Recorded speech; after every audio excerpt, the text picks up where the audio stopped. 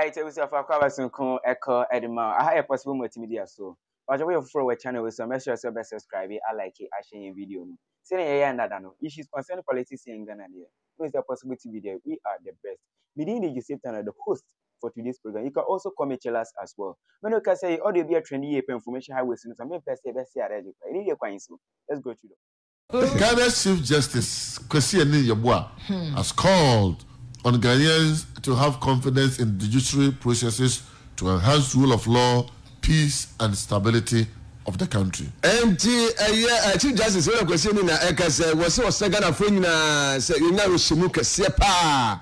Ewo omemna dum akunu emu se na ebe betumi ama emra so die tumi aba fe asumdie na omen so no no nyina tumi akoyede amaye enjo se Ghana fo nyina se arutum kase na inya na oma judicial emu. Parliament has sent a stern warning to the Minister for Finance Ken Ofori-Atta against toying with the security of Ghanaians. Ai ye diagro emra shaba dwam kuma na dwa Speak and Kasa effort to Jagu or no so pa. Sense what Johnny said. I think Pino and you know back we are near when we are. Budget a cha at a comma. Say a boy and hope defense DNA. Abonti the defense in interior defense in it true. 81%. Defense no defense in it true. 81%. Budget a cha comma 81%. I say allocation or say 2022 budget allocation for goods and services. Aye. She can't come from Kwesi man. Aye. A more 81%. There's only just 19%. Uncle do. Now bambo. The minister has to on cash. I want to say on cash. I say hey, ya bambo na money dia brasano. And this ebasano. She cannot more allocate here. Yeah na.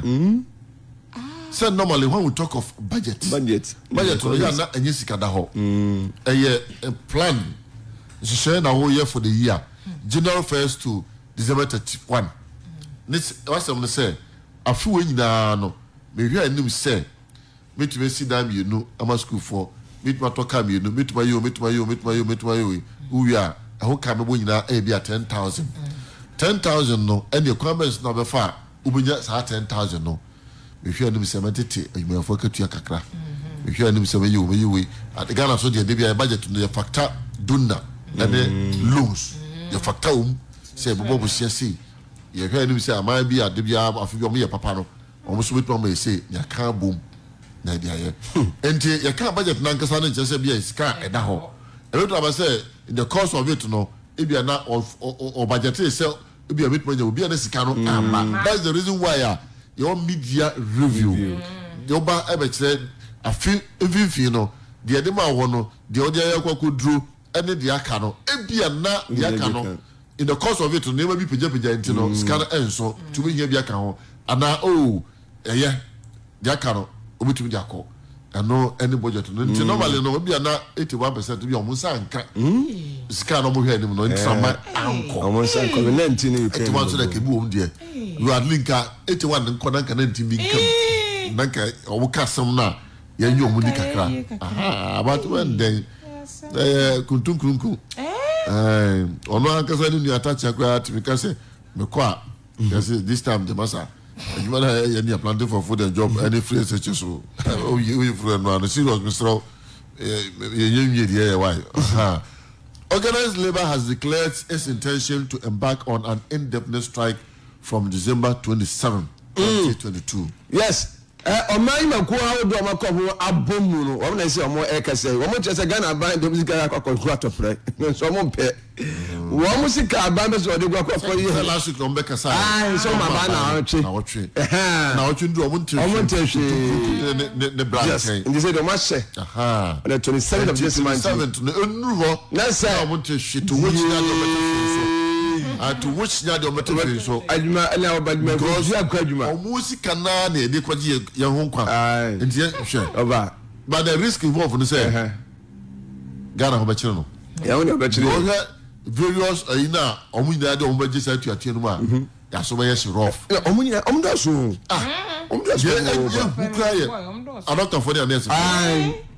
Onga someone go for the next. Onga someone go juma. Case no this and the case sector so no. We dey send that to for sorry. I'm not quite injo kabonu ka me tie na so no mo ope strike aye we are back. Any kabunu here. Don't forget to go to just strike. Doctor for the new hoopa. Any ambassador si for no here. Omenyeska. Oh. And you ever see another quite sparring on? This year, I go consult them. Birthday be my. The finance minister says government has extended the expiring date for enrollment onto the domestic debt exchange program to December 30. In organized labor, Moka Samian Famo pension near the Adin Council. Yeah, extended. Sign. Aya basunku a womo ewo mrashebedwa mo trade industry and tourism committee no eno akwa asatena no asetena nyina ne se nkonkonko dwuntum na sika botini 80 million Ghana cedis budget womo mfanko enkosi national cathedral mfanko to aso na womo kotena ase akoto aba no abato no nipa akoya ne be te se aduonu ba ko 21 no emu edu ba ko ato ede atia enemu edu ato de ama na womo a kire se sadi ade no kwa nti senka edudu no akokoto ye edman se 80 million no yanyi mfa nkwohye na tsena cathedral ni sie no emu a enka ne nkosi mu na komo ekwa ne sa na member edman committee ye ene owura Yusuf Sulemana wonu abole bambo mra shebedwani ni senjofo kasa ne de ya no de atodwa echese wonu ankasa he can't think far adan kura si ati kromo a committee level ya de ato anim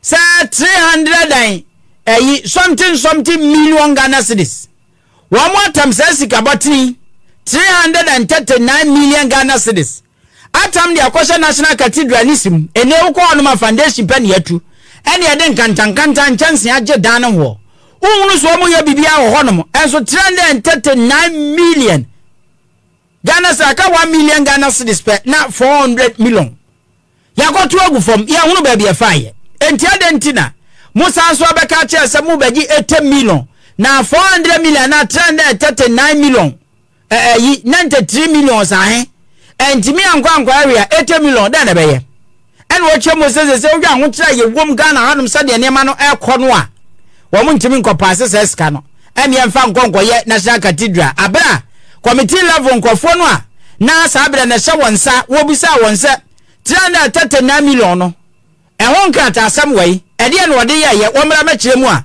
wantimi ankire no 80 million o wa be fo nsa aseboko enti wo mu anya ntum ya enei wo mu koto aba no e wo mra hye bedwam no akwa ne se edom kase na di ntwo ya 80 million Ghana cedis wo pepe aduo woche wo mu so wo mu nyintum emfa enkongusi national cathedral en afenso de ha no kura ne se ya sanso yidi free western housing edani sie no ede aba trade and tourism and so cross ase kura no etie no ewie pay. The issue of 80 million Ghana cedi budgeted for a cathedral has come to our attention, and we have met several times.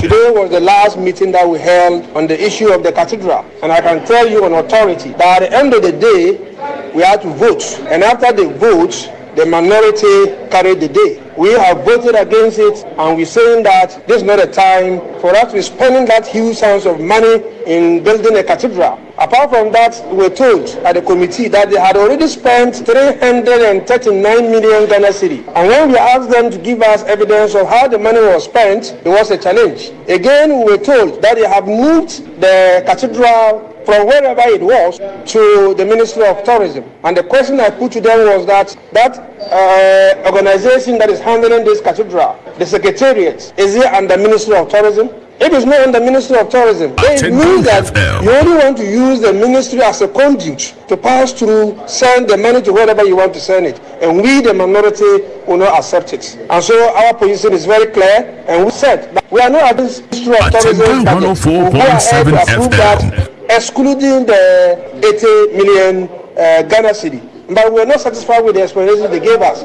They brought the Secretariat to come and explain to us, but I can tell you we were not satisfied and we have voted against it. So just to let our brothers who are concerned and who want to petition know that the minority is against this, and that today as I speak to you, we have voted and we have won, and that the cathedral is not something we're going to support. I know very well that at that level, it will not be brought to the for debate and for voting. And I can assure you that our leadership is solidly behind us. When it comes to the issue of the cathedral, the minority don't want to be part of it. The other issues that we raise are certain that the various committees will handle them. The issue of the BATs will be handled by the finance committee, and I believe it will be brought to the plenary for us to also discuss, and leadership will give us direction.